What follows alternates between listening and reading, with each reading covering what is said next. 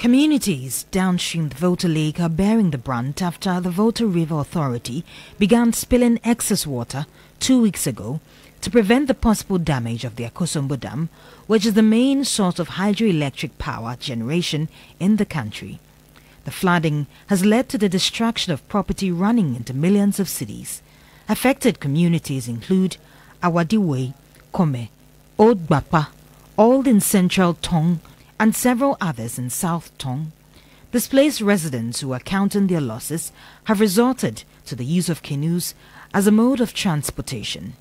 As at 6 p.m. yesterday, we realized that the water level was increasing. And so together, the youth leaders and the assembly members, the community leaders were on watch to monitor the situation. As at 8 p.m., we realized that the level of the water is coming increasingly. And so we started mobilizing people out of their homes to a safe place. But before this morning, the water has taken over half of the community. So many buildings are currently submerged in water.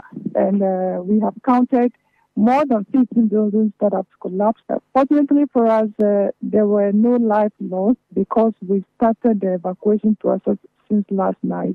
And so there were no lives lost, but a lot of properties were lost.